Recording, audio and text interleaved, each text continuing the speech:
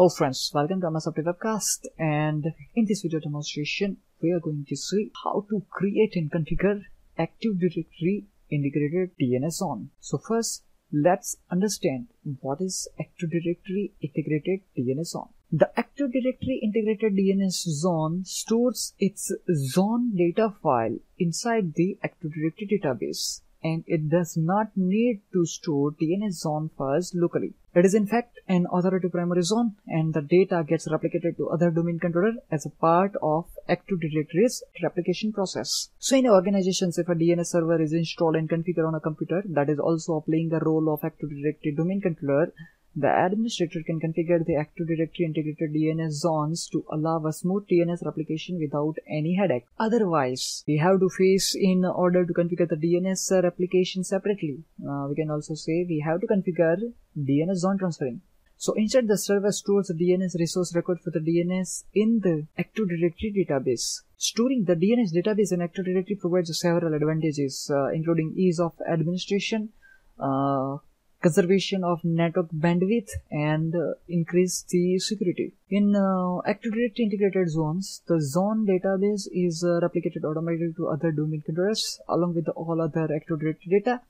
Active Directory use multi-master replication systems so that copies of the DNS database are updated on all domain controller in the domain. You can modify the DNS resource record on any domain controller hosting a copy of the DNS zone database, and Active Directory will update all the other domain controller automatically. So you don't need to create a secondary zone or manual configure DNS zone transferring, because Active Directory performs all the database replication activities. So for this demonstration for our domain, that is mylab.local, and we have a two domain controller. One is SLTF-DC01 and second one is SLTDC02. So under our DNS manager, under for lookup zone, we have a two DNS zone. One is underscope msdcs.mylab.local and second one is mylab.local. And similar on our SLTDC02, we have a two DNS zone. One is msdcs.mylab.local and second one is mylab.local. So on our SLTDC01, so let's create another for lookup zone. Select new zone, click on next, select primary, as well as you want to create an Active Directory integrated.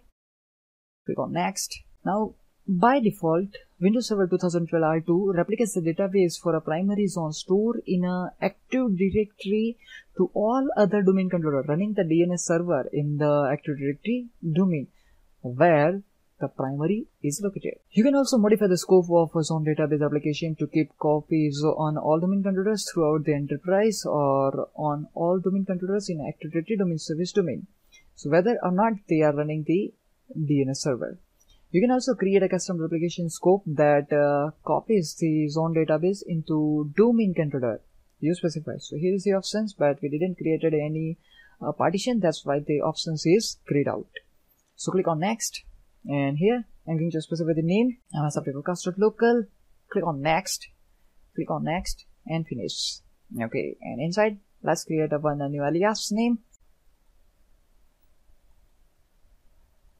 just for testing. Okay, here we go.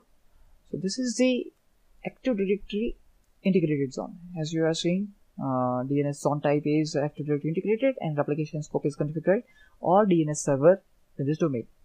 Okay, now let's check on our second server, and here we have only two zones. So once I'm going to restart the DNS server service.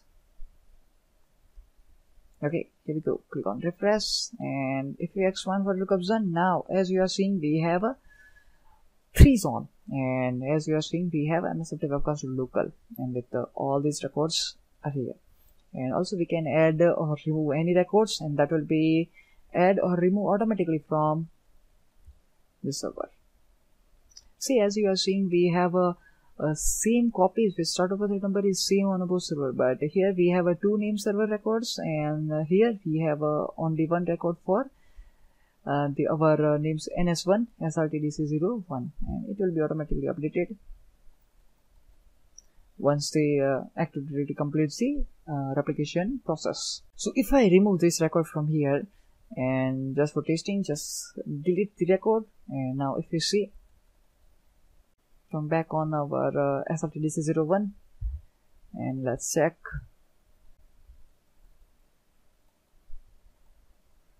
Here we have a record and it's still not deleted from this. So for quick demonstration, I'm going to open the site.msc.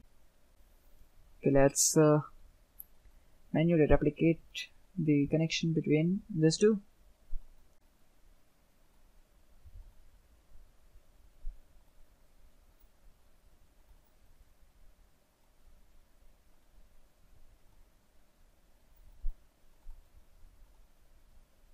Okay,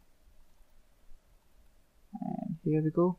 Okay, now let's check on our DNS server. Click on refresh. And just I'm going to restore the DNS server service. Okay, click on refresh, and if you see now, here we go. So the record is removed. So you can update records on any of your DNS server in your organization. This is the way how you can create Active Directory integrated DNS on.